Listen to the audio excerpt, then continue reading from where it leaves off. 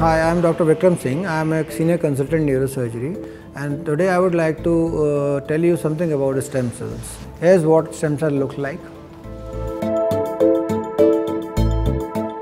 A stem cell, as I already told, is a basically pluripotent cell. We can call it a fountain of youth as well. It's a pluripotent means a cell that is capable of generating into n number of tissues. A single cell can lead to generation of eye, of the limb, of the liver, of the kidney, anything.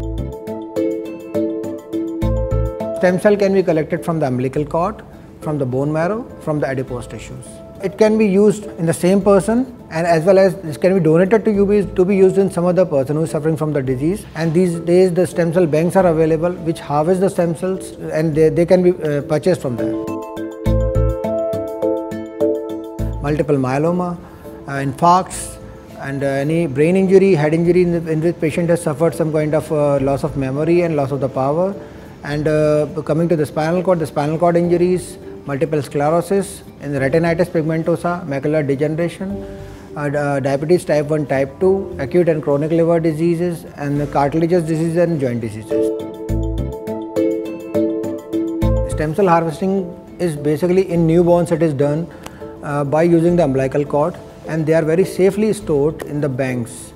These days we have a facility. As soon as the child is born, the umbilical cord blood is saved and stored in the bank, so that in future if the child suffers from any disease, the same cells can be used in the child for n number of diseases. One disease known as multiple myeloma, in which the bone marrow gets completely replaced by the cancer cells. In this, the therapy is given. We completely ablate the bone marrow cells, either by radiation or evacuating them out completely, and then replace them by fresh stem cells to just infuse the fresh blood that is devoid of any cancer cells.